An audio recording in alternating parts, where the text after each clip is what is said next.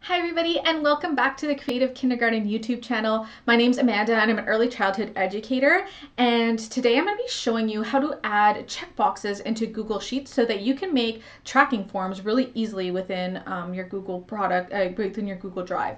So I shared this over on my YouTube channel and a lot of people were really excited about it and were asking me how I did it. So I thought I would create this little quick tutorial to show you how you can quickly and easily make your own tracking sheets. These are great for tracking skills, for keeping track of who's brought back in, field trip forms, things like that. Things that I usually put on sticky notes and then I try to keep track of them throughout my classroom, and then I have sticky notes everywhere. So this is just a much easier way to keep track of things in your classroom. What I really love about Google products like this is that I can access my Google Sheets from anywhere, right? So if I'm on my laptop, I can be having them open on my laptop, but if I'm using my phone, I can have them on my phone. I can have them up on an iPad. Anywhere that you can access your Google Drive, you can use your tracking form. So that's what I really like about this. I'm not forgetting sticky notes or trying to find sticky notes, or if it's in like something like Microsoft Word, it's only on that device that you have that file saved on. So this is just a much easier way. I did little quick one over here just to kind of give you an example, but I'm going to walk you through exactly how to create one on your own right now. So what I'm going to do is I'm going to just go to my Google Drive and I'm going to create a new Google Sheet. It's going to open a brand new one.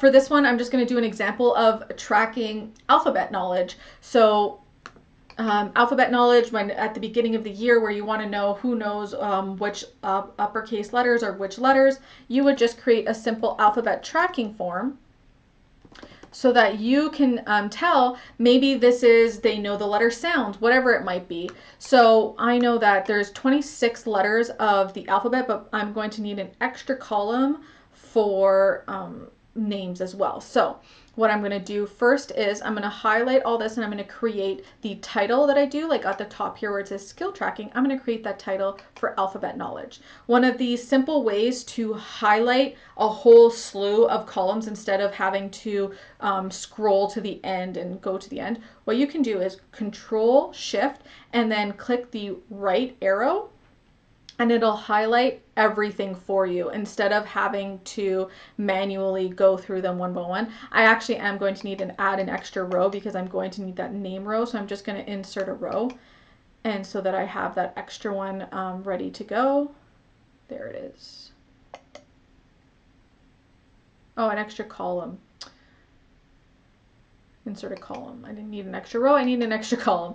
So now I'm going to highlight them all again. So this time I need to go back, so I'm going to hold Control Shift and then the left arrow, and then it's going to, actually I had an extra row. Okay, let's try that again. There we go. And now I want to have this whole first top row as one merged row so that I can have my title up at the top nice and clear. So all you have to do is select the rows that you want to merge, and you come over to this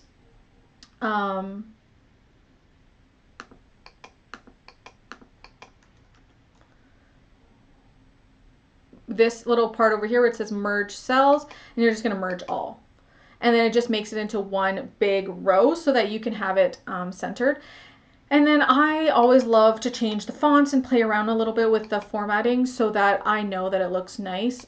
That's just my preference. You definitely do not have to do this part where you're messing around with like fonts and making it look nicer. But that's just the way I like to do it, because I do like to have it look nice for me, because if I'm going to be using it, I just like having it formatted really nicely. So I just made the background black with some white print so it really pops. Next, you're going to have to make the title names for all of your rows, all of your columns. I keep calling them rows. So the first one is going to be names, right? You're going to want your students' names. And then you're going to need to make a column for each letter of the alphabet so that you can track it.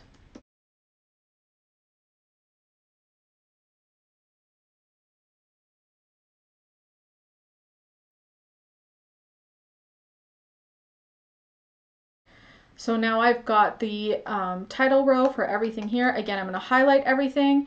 And because I like to play around with the fonts, I'm going to make them bold and I'm going to center them. So now we have our title row done. We also need to put our students' names now down the left-hand side so we can keep track of them. So you can write in all your students' names, But the really nice thing about doing it within Google Forms is that if you already have one made, so you only have to do it once, and then the next time you go and do it, you can just copy and paste the names from a different Google sheet and just put them directly in here. Or if you've typed them somewhere else, you can just put them directly in here. It keeps the formatting from your previous one, so all you have to do is like highlight the ones that you want, go to format and clear the formatting, and it'll put them all the same.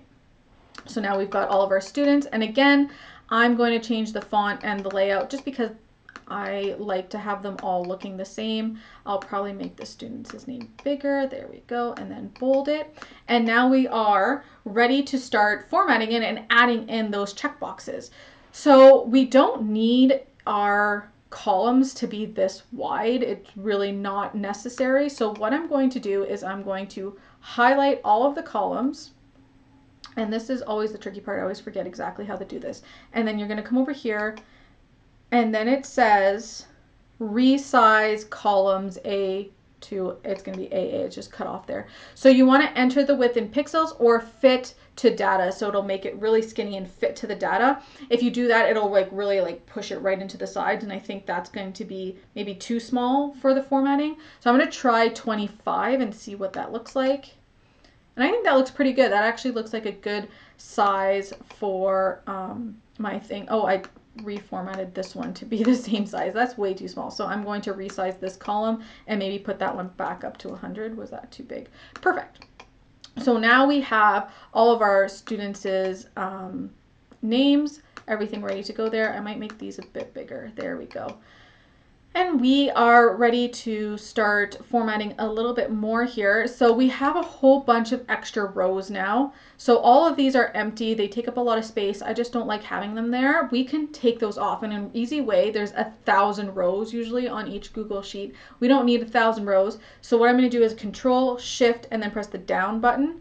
And you're going to see it's going to highlight all the way down to those 1,000. And then I'm going to go here and I'm going to say delete rows 28 to 1,000. We don't need those. But if you do get an extra student and you want to add in an extra student, you would just go add one, and then you would have room to put that extra student that you just got. But we're going to work with 25 students for now. So we have our basic format ready to go. We want to add in our checkboxes. So let's just highlight all the cells that are going to need checkboxes and click Insert, Checkbox. Easy as that. And now they're all there. They always come up in kind of like a grayish color. You can keep it gray if you want. I'm going to put them to black. It says checked off as black, but they're never that color. I don't know why. But now we have all of our checkboxes added in to our Google Sheet, and it just was really easy to do and simple. But now if you want to go to student 14 and check off that they've done the letters, they know the letter Z, well, it's really hard to keep track of it. So what you can do is now format it to have alternating colors between the rows so that you can easily see your students easily see where the checkboxes are and who they belong to. So there's one way you can do that where you go to Format and then alternating colors. That's where it is. For some reason, I always lose that one. And then it'll do it like for you. So if you just click this one, whichever color, I just like the pink one, it'll automatically do the formatting for you. And you can do that. And then now you'll know that student 5, you can check off the W, no problem. You know it belongs to them. You can do it that way. For here, for my rainbow one, I kind of like it with the 2. I don't know why. I just like it. I can feel like I can see it better when it's done too. So I'm going to undo the formatting that we just did. And then I'm going to come back here. And what you can do is just highlight 2 rows at a time and then color it in. So I went the color of the rainbow, and then I skip one and I leave that one white, and then I come back and then I fill it in orange, and then skip one, fill it in yellow. So I did too many. And then you just keep going until you do all the colors of the rainbow.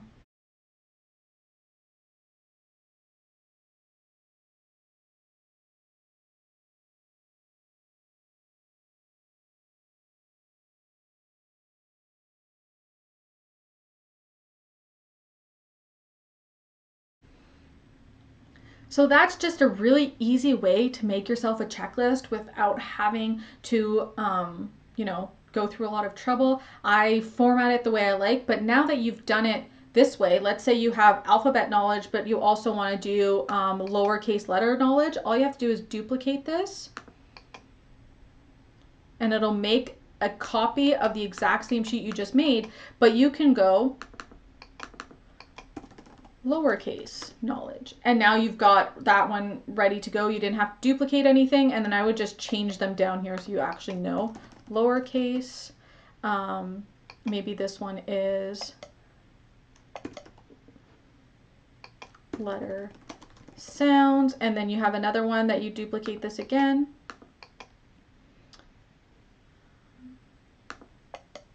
And that one's for uppercase.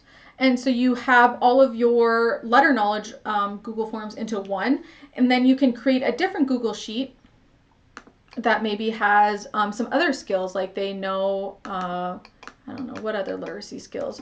They have letter formations, or if they have what their reading level, you can have the reading levels along the top and then check off where they are for their reading levels. So really, I can't type and talk at the same time. That's my thing. So really, the opportunities to have all of your data collection in one space is so easy, because now all you have to do is just duplicate the ones that you want. You can easily reformat the size of the columns if you want to make them bigger so that their skill tracking are bigger like these. You can duplicate something, like you can have multiple different ones, one for math, one for literacy, one for science skills, or you can have one for keeping track of forms that come back, or if students are doing all about me bags and you want to keep track of who's brought back in their all about me bags, you can have that all into one. So really, you can keep adding to the same sheet. So let's say you were doing one for field trip forms or something like that, and you have an extra field trip, just add an extra column. All you have to do is come over here and say insert one right, and it inserts for you another column, and then you can just add, oh, this one is for, I don't know, field trip forms, so you were going to write field trip 2 or zoo trip or whatever it is. You can just easily add an extra column for those times that you need it. So this is just a really easy way to get your Google get your forms all into one place, keep your data tracking, and really just have everything filled in for you and ready to go, and you can keep track of it everywhere. So I really hope that that was helpful for you. And if you have any questions, make sure you leave them down in the comments down below. I'm always happy to answer the questions for you. If this is something that you're interested in, let me know in the comments. Is there anything else that you'd love to know how to do with Google products? Is there something that you've seen and you'd really love a tutorial with how to do it? Make sure you leave me that in the comments down below. If you want more tech tips for teachers, make sure you're following me over on Instagram, and I'll leave all of my links for my social media in the description box for you so that you can get in contact with me. So thank you so much for watching. Make sure you stay subscribed to keep track of any new videos that I make like this, and hit the like button if you did like this video. So I will see you all next time. Thanks.